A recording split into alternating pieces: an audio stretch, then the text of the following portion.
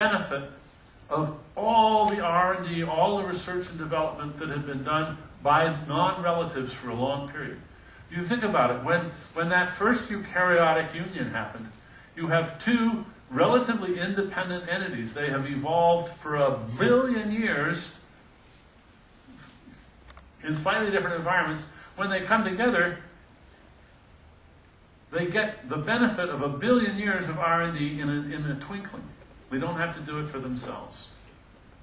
Of course, if A takes B apart, all bets are off. It's throwing away all that design work and just using the energy, just using the raw materials.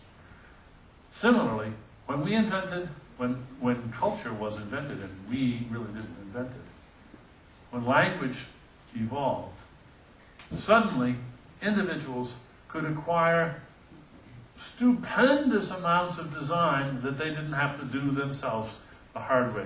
It was the great influx of design which set off the Cultural Revolution.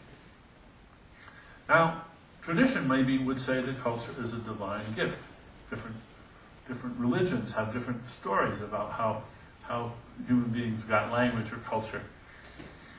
Another story, slowly, slightly less mythical, is that it's all the product of human genius.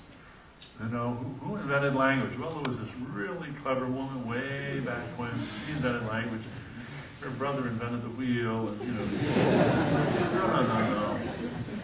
No. We know that that's not true.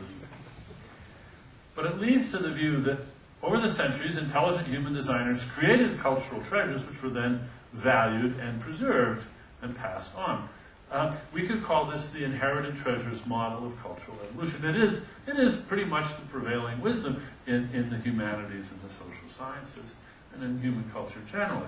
In other words, the culture is composed of good things, treasures, that were invented by innovators with insight, and then recognized and valued as such by adopters who transmit and tinker.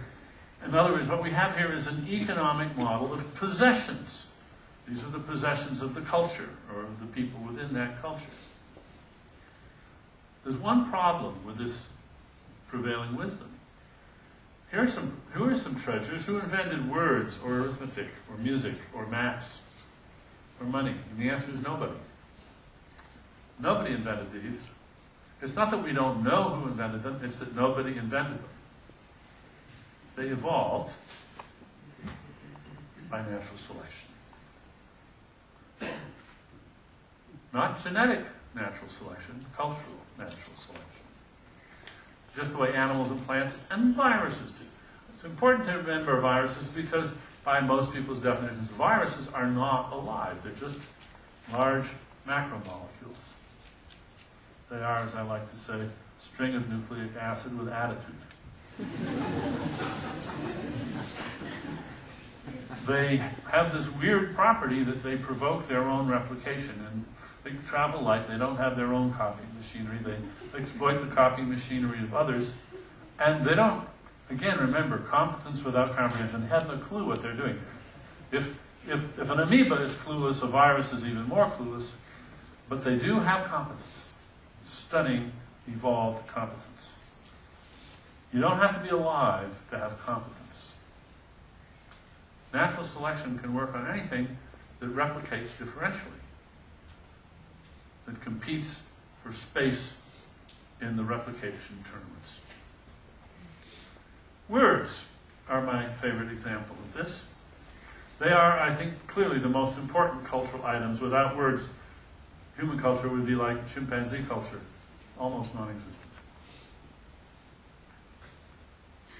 We know that there are hundreds of thousands of words. Where they all come from?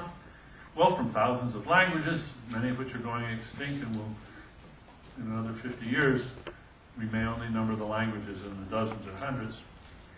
Could they have had a common ancestor? Yeah, they could have.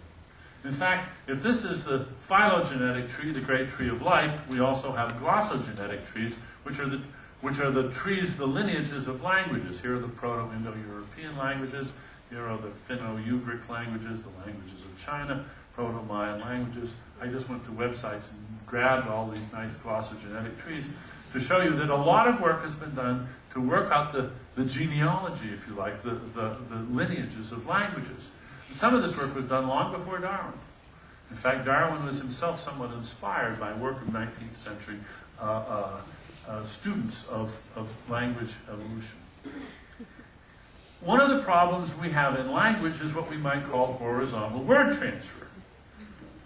Horizontal gene transfer is a big topic in evolutionary biology these days, and it means that genes are easier to track than lineages for many reasons. And the same thing is true, of course, of words, because there's a lot of switching or anastomosis between languages. Words in Norwegian which come from English, words in English that come from Inuit or from Spanish, even those languages parted company in the trees long ago. Words are more trackable items than whole languages. Well, in 1975, Richard Dawkins introduced the concept of memes in his famous book, The Selfish Gene, as cultural items analogous to genes or to viruses, differentially replicating things that evolution could be the true theory of, even though they didn't have proteins, even though they weren't alive. Now, memes has had a rocky history. A lot of people hate the idea, which is very different from dismissing it for good reasons. They just hate the idea, including a lot of biologists, I've found. So part of my task these days is to get biologists to rethink their dislike of memes. Sometimes they'll say to me, well, I don't even know if memes really exist. And I say, do you think words exist? How many of you think words exist? How many of you are not sure that there are any words? Well, if you think words exist, then you think memes exist, because what words are memes that can be pronounced. Now, one of the points that is made always about evolution is that for evolution to occur, copying must be high fidelity, but not perfect. If it were perfect, there wouldn't be any mutation. So are there any memes? Yes, as I say, memes are words are memes that can be pronounced, and they are copied, and they are literally descended. Every word in your vocabulary is descended from a word that you heard, or maybe several times when you were younger, which descended from other words, and we can go all the way back in principle on that. Now I want to show you just how high fidelity language is by showing you that it does something that genes do too, and that is it's digitized. Now what do you see? You see the cat. But look more closely and you'll see that the H and the A are actually the same symbol, exactly the same shape. You automatically, competently, involuntarily, unconsciously, without comprehension of what you're doing, you correct. You correct to a norm. You use context to correct to a norm. And this is what preserves fidelity in written language. The same thing also occurs, though, in spoken language, and is more important. Writing is a very recent technical innovation, but language is much older and much more, spoken language, much more important for my story. So I want to demonstrate to you the digitization of language, spoken language, by doing a little experiment. So, ready? I want you to listen very